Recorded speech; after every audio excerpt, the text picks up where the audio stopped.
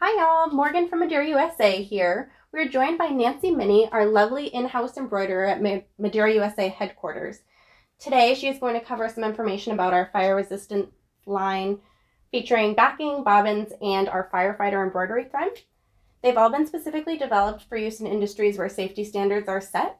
So chime in today to let us know if you've used our fire-resistant products before, if you have any embroidery that you've done within the mentioned industries, or if you have any questions, we will do our best to answer.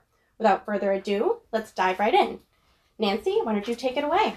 Hi everybody, thank you Morgan, and thank you for joining us. If you are watching us live, chime in with where you're coming from, or where you're watching from I should say, or get your questions in. We'll answer them live here, or we will go back and do those later on as well.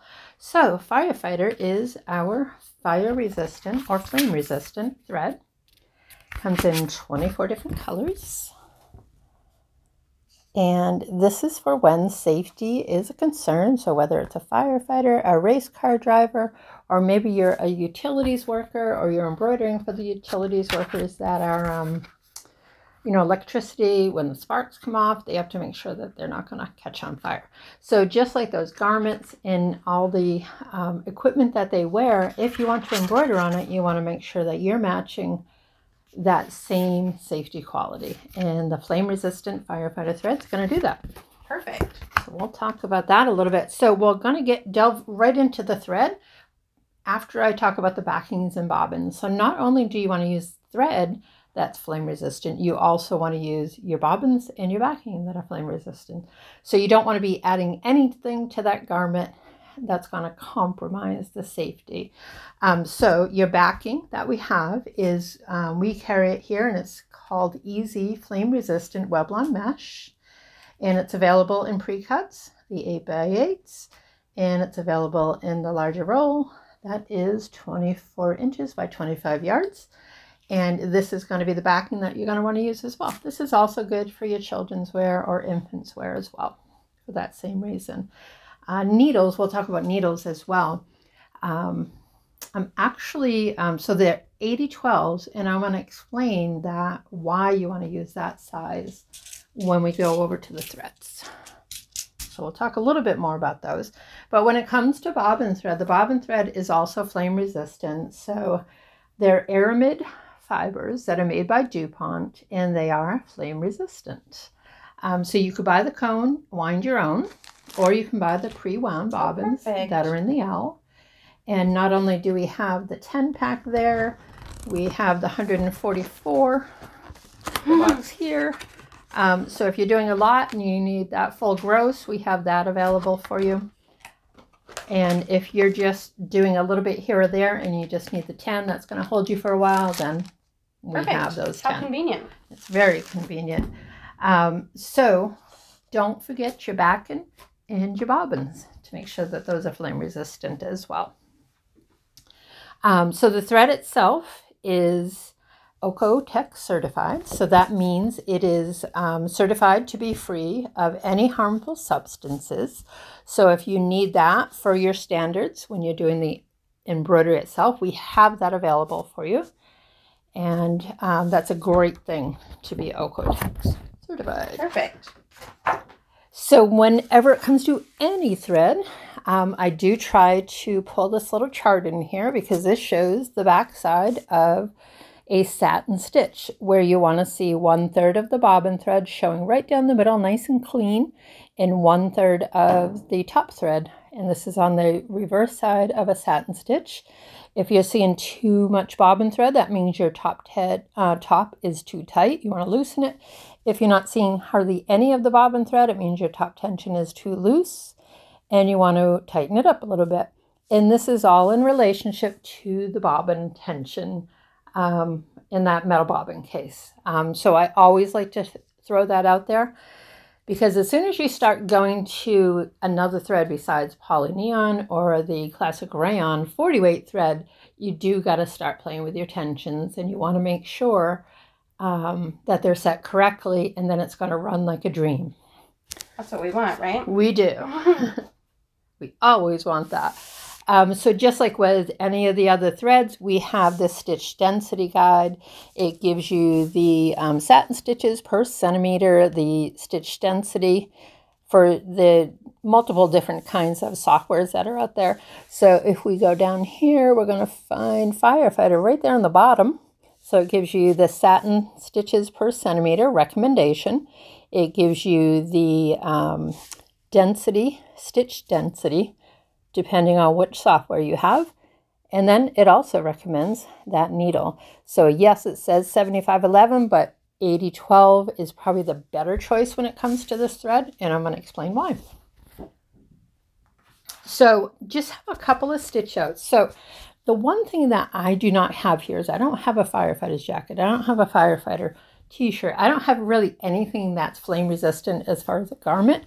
So what I did do is I tried to use as many different fabrics as I could. I'm going right up to this really heavy duty canvas, the denim, and even a faux suede, like polyester that sometimes can give you a little bit of issue there. Perfect.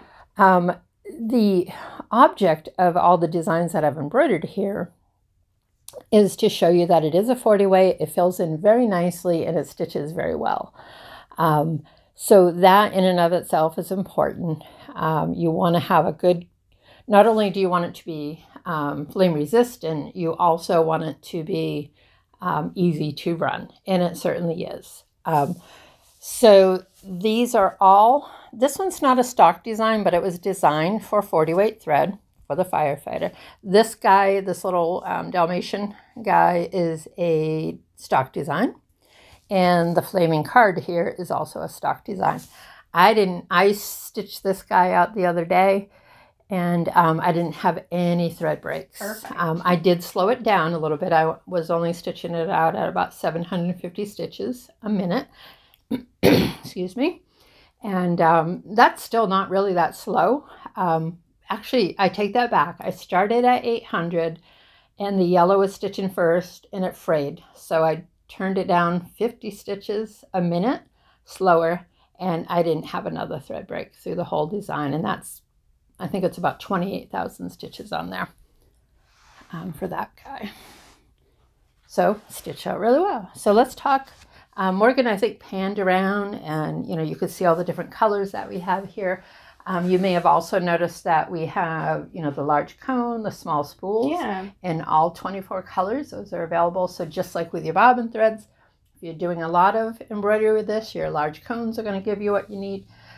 If you just have small projects here or there, then obviously your smaller spools are going to do the trick.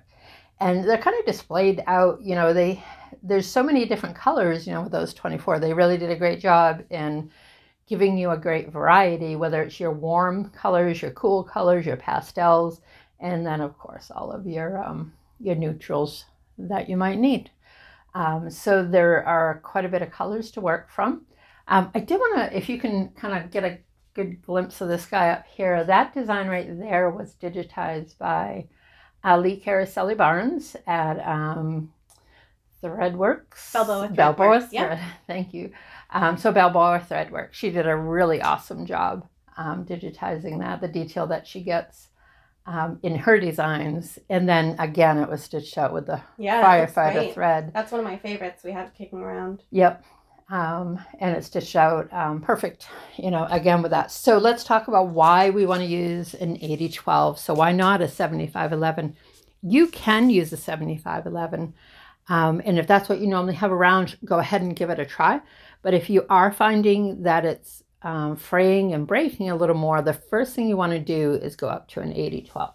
And the reason why, and I'm going to pick a color that I think we'll be able to see on the black, is because so there's aramid fibers that are made by DuPont on these, but it's not a filament thread. It's what's called a spun thread. So are you able to pick up the little fuzziness there? I can see it on the cone, so I want to just make sure that on the MSC we can see that it is a little bit fuzzy. So if something is spun, that means it's little tiny fibers that are spun together, much like you would do with wool. On a spinning wheel. You're taking all those little fibers and you're spinning them around each other to create that spun thread. So because it's spun, it's a little fatter. So even though its weight comes in and qualifies for a 40 weight thread, it is a little bit thicker. It gives a real nice fill for sure, but it just needs a little bit wider of a needle hole. So going from your 75/11 up to your 80 will you'll see big results if you're having those issues with the thread breaking. So we got our firefighter backing, our flame resistant backing, our flame resistant bobbins. That goes along with our flame resistant thread. And if a job comes into your shop and calls for this type of a product, we have it here at Madeira USA. And you can be assured that it's going to run great. Do we have any questions, Morgan? We do. We actually have a unique request from Jeff. Can we see the FR products in action? And that is a fun idea for us to do. We'll have to do it outside. So we do, there is a video out there, and we'll see if we can get a link to that. So that's actually a great question, Jeff. I appreciate that you wrote that in there, because sometimes what a customer will do is they'll get the thread and they'll say, well, I really want to see if this is flame resistant. So they try to light it on fire, and when it lights on fire, they're like, whoa, what's going on here? It wasn't supposed to catch on fire. So here's the deal when it comes to that. And like I said, we have a video of this somewhere. We'll see if we can find that and share it with you. All embroidery thread is made with a lubricant, and that lubricant is necessary for the high-speed machines so that the thread will run nice and smoothly through all the transition from cone to needle in the machine.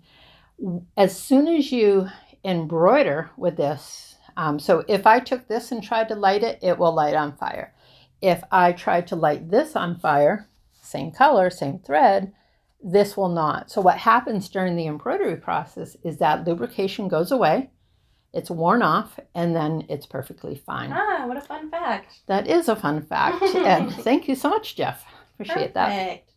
All right, Nancy, this is great insight to working with Madeira's fire-resistant embroidery products. Those mentioned here are, of course, available at madeirausa.com, or if you'd like to call in to 800-225-3001 to add them to your order, you're free to do that as well. That is all for now. Thanks so much for watching. Your time and attention is important to us. Be sure to check back in the next couple weeks for more videos on embroidery products, tips, tricks, and techniques. We are Madeira USA, and we will see you next time.